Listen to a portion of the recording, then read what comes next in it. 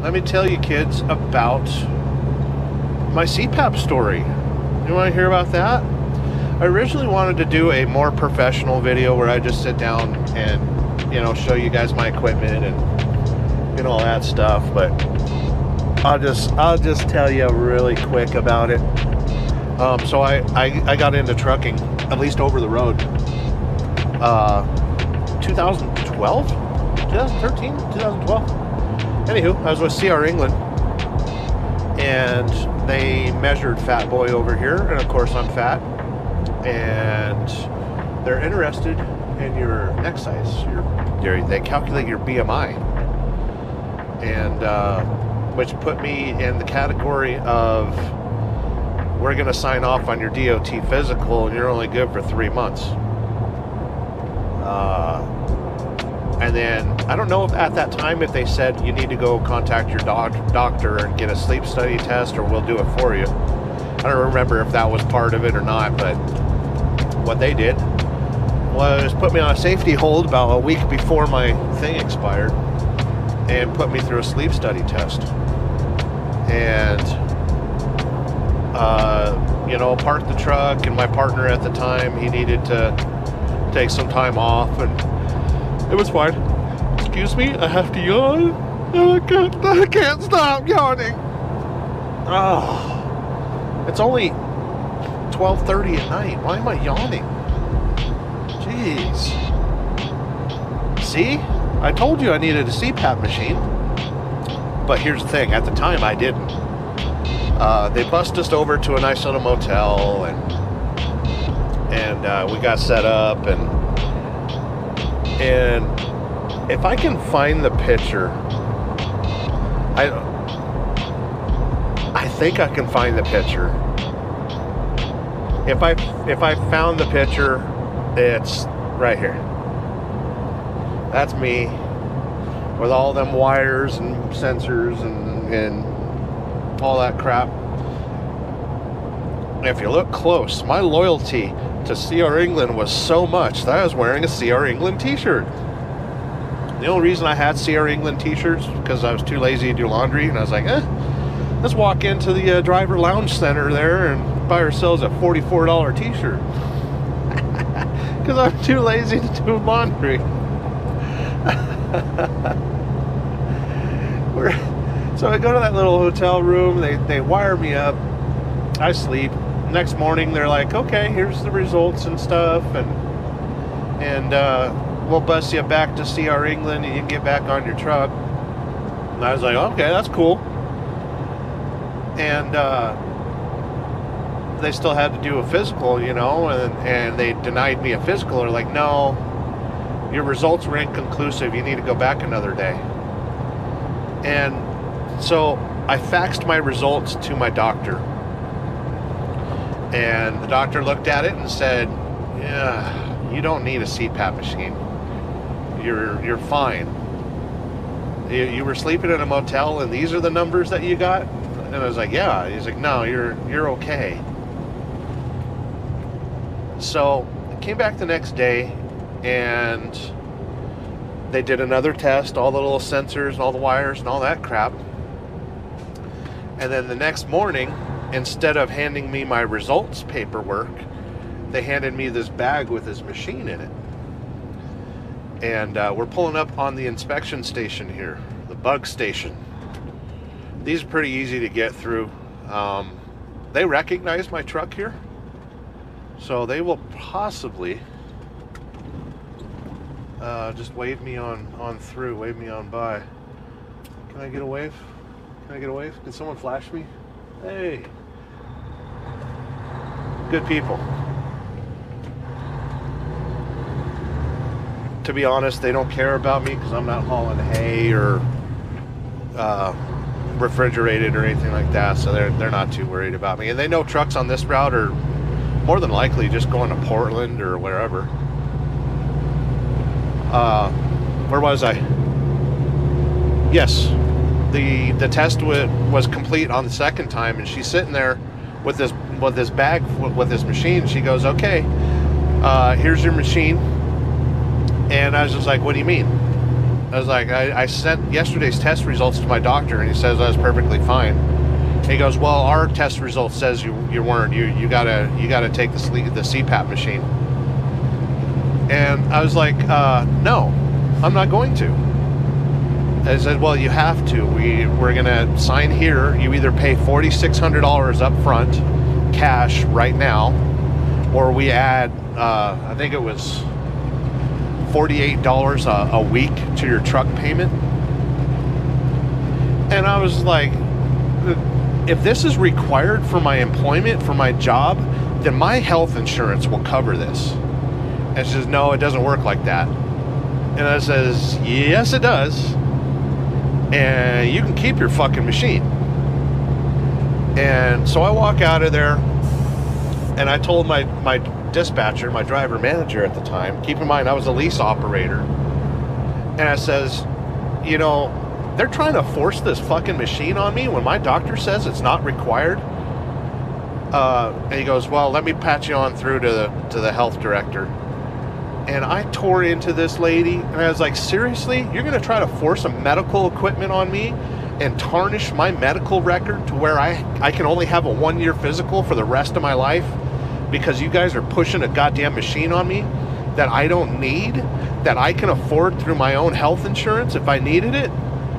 And I was like, you're really gonna lose a driver that makes 7,100 miles a week running team for CR England? And she's like, I need to, I'll call you back. And I guess somebody higher up in the system called me, you know, one of the England boys, one of the Mormon mafia, goes, you know, we respect your service to our company, and we do apologize for this misunderstanding. You can go ahead and use your own medical card that you got to come to CR England.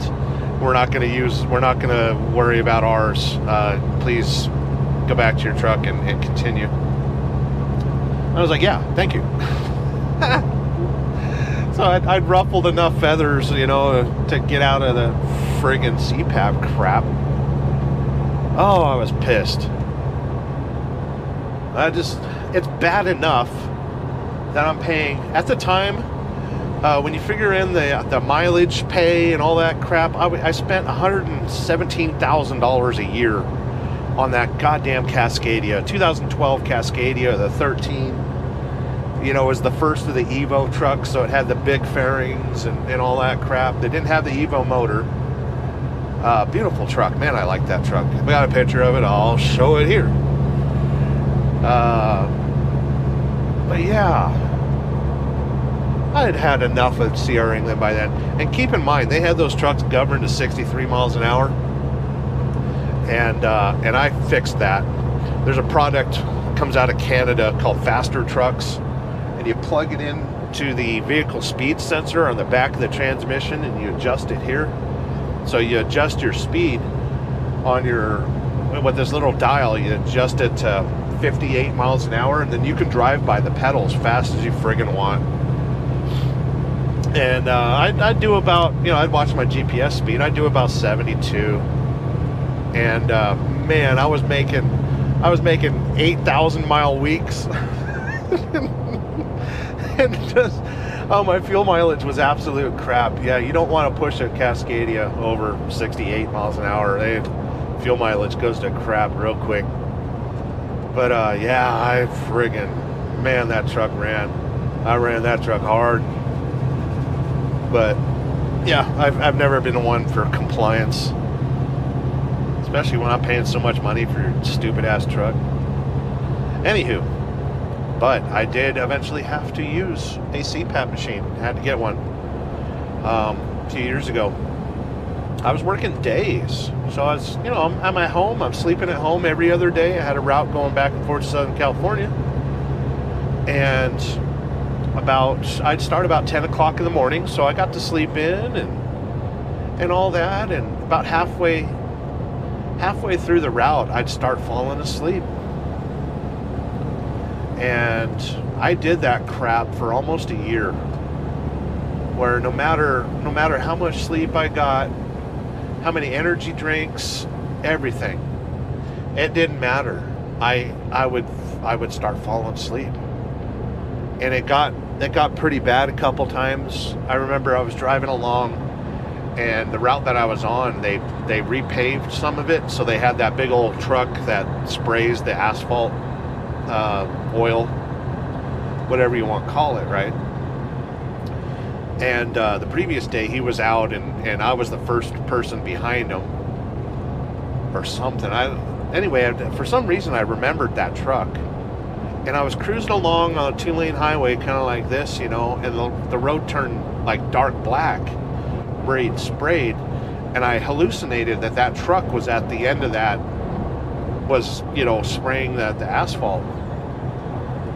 And I slammed on the brakes in a panic, thinking I was going to run into the back of that asphalt truck. And you know, I pulled off the side of the road, and I was like, oh crap, you know, what the hell? And that spooked me. And then another, I would want to say a couple months after that, I was driving along, and I left SoCal, and I was going across the 58 to get to the 395 to avoid Adelanto and all that stuff. And I'm cruising along, and I was tucked in on a line of RVs. I had about 3 RVs behind me and 1 in front of me. I was just kind of cruising along with my new friends, you know. And I remember, for some reason, I was kind of daydreaming, and I reached over here, and you know, I was just Cascadia, and I just reached over here, and I pulled the knob off the radio. And the next thing I remember, I was in the desert, driving across the dirt, and I panic, slam on the brakes, bring the truck to a stop, and I'm 300 foot out in the desert. I missed all the Joshua trees, I kept the truck upright. The dust settled, and a couple of the RVs had stopped, you know, and they come over to check on me, and they're like, yeah, dude, we just watched you. You were weaving for a little bit, and then you just made a turn out in the desert, and we didn't know what happened to you. And I was just like, yeah, man, I just had an episode, and, you know, I'm fine. I got the truck back on the side of the road, and called my boss and told him, hey, I don't know if you've seen it in the dash cam. And he's like, yes, we did. And I said, I'm okay now. I'm awake. I'm kind of shocked. And he's like, yes, we are too. And I was like, I obviously need to go see a doctor tomorrow. And he's like, yeah, please do. It was because he said that I was sleeping with my eyes open. He never seen my eyes closed. And my roommate at the time, I was roommate with him. He owned the house. I'm the roommate.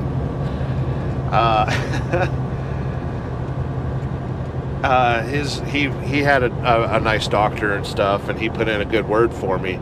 Turns out this doctor is related to my lawyer, so I had 2 good references to get in, because at that time in Reno it was very hard to get in with a doctor. They're all pretty much booked out. Everybody's been moving to Reno from the Bay Area, so it's very hard to get a doctor. We've had a population explosion. So she checked me out and all that, and set me up for sleep study and all that crap. And I went and saw my, what do they call that, a pulmonologist. And he goes, dude, you're the worst sleep apnea I've ever seen. And I've been in this industry for like 20 years. He said that, and here's the thing too, is like I've had a few girlfriends that, like, I'd wake up in the morning and I look over and they're just like deer in the headlights. It's like, you stop breathing like like for like 10 minutes. Like, oh, I'm okay. In reality, I was not okay. On average, I have 117 waking moments per hour. According to the sleep study, I never fell into REM sleep. And to be honest with you, it would take me on average about 16 hours to get 4 hours of sleep. Like a good sleep for me would be 14 to 16 hours. And I would finally somehow get some rest and be okay. So yeah, sleep apnea is pretty friggin' serious, you know? And I coordinated my CPAP use with getting on a diet and losing some weight and all that stuff, which I desperately need to get back on to doing that. But the CPAP machine totally transformed my life. It improved my mood and my energy levels and my ability to do my job, and it absolutely saved my life. So I use it very religiously. I get my 6 to 7 hours of sleep and I am good to go. Especially on these situations where, you know, say you're an owner-operator and just say, you know, the work-life schedule is a little crazy and you stay up for 48 hours in a row. CPAP machine, I'm good. 6 or 7 hours of sleep, I can do 48 hours. Come on now, it's easy. Don't recommend that. I offer no medical advice or legal advice or trucking advice. Actually, do not listen to anything I say. But yeah, and the CPAP machine I have is the Dream Station, which I guess got recalled. It's got a little humidifier unit with it and stuff, which I don't use a whole lot. I use it when I'm at home. I try to use it here on the truck, but it's extra hassle to deal with, you know, bringing distilled water. I don't like being hassled. I hate hassles. Probably why I'm alone all the time, because I hate friggin' hassles and drama. But that's my my little CPAP story there. So, you know, if you legitimately need one and it's disturbing your life, like you're not getting enough sleep and your work is suffering and all that stuff, look into getting a CPAP. It's not that big of an ordeal, especially if you're a big guy like me and all that. But yeah. And, you know, one day I might lose enough weight or, you know, shed some of these pounds and get rid of this neck fat here, and I might not need one. No, I might be a regular human being that can go camping and stuff. God, that would be nice. That's the biggest thing I hate about the CPAP machine, is that it's always there with me. It's my life support, you know. And even on my epic motorcycle get lost trip last month, it just felt weird to have a goddamn CPAP machine everywhere I went, you know. I couldn't just check into a campground somewhere or set up a tent, you know. I mean, actually, I guess I could have, really. But I packed really light from a motorcycle trip, so you know, there was no tenting or anything like that. You know, there's campground sites that have electricity. As I take a sip of poisonous carbonated and sugar liquid. So yeah, that's my little CPAP story for you kids. Hope everything's going good in your lives. We'll get through this time of year and everything will be fine. Okay. Anywho, thanks for watching. Give it a like, give it a subscribe. Lets me know you care, and it keeps me motivated. I don't mind making videos, but you know, if I think there's an audience watching it, and it doesn't bother me to make more. So yeah, catch you kids later.